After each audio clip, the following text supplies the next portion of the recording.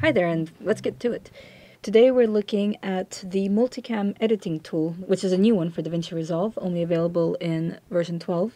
Multicam editing is the ability to synchronize multiple takes or angles of a single event and to switch between them live as they play. So this is very much how television broadcasting works with multiple camera angles, but it's also something that's used in editing when working with multicam interviews or music videos.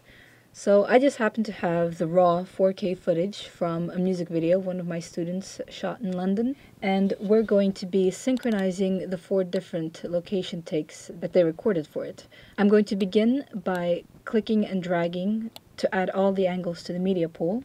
I'm then going to select all the clips, right-click, and indicate that I want to turn them into a multicam clip. I'll put in the name of the artist and the song. My frame rate reflects the frame rate of the footage, and most importantly, it's asking me how I'm going to synchronize these clips. If I had something like a clapperboard, for example, I could have used that as a reference to drop some in points at the beginning of all the clips and use that as a reference.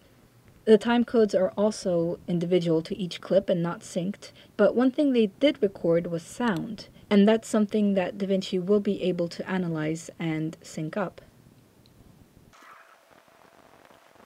After a few seconds, my clips have become synchronized and I now have my multicam clip available in the bin. In the bottom left corner, I have a symbol indicating that this is a multicam, and inside of the viewer on the media page, I'll start off by seeing the first video that started rolling, but then as I play through, then all of the alternative angles will reveal themselves one by one. Excellent. I can now go into the edit page and generate a new timeline.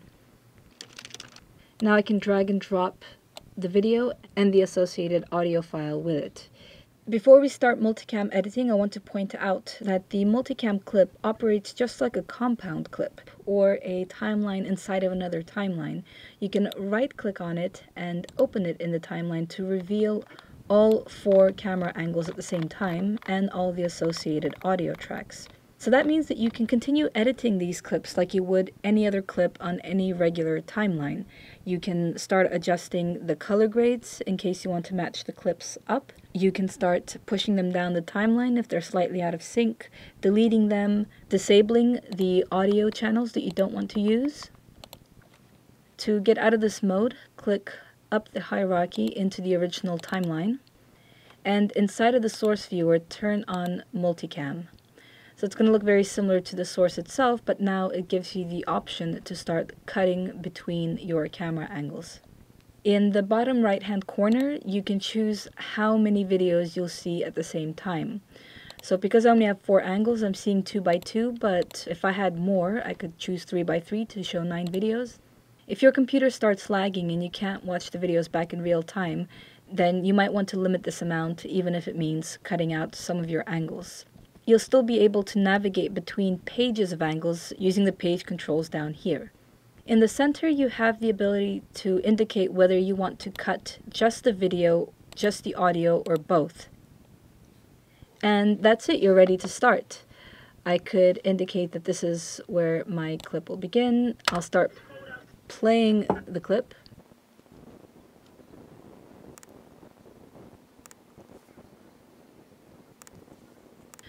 Once you're done, you can continue working on your timeline like you would with any other timeline. You have the same trimming capabilities, so if you didn't like where the switch occurred, you can always go back and make your changes. If you don't like the angle that you chose, you can right-click and switch multicam clip angle.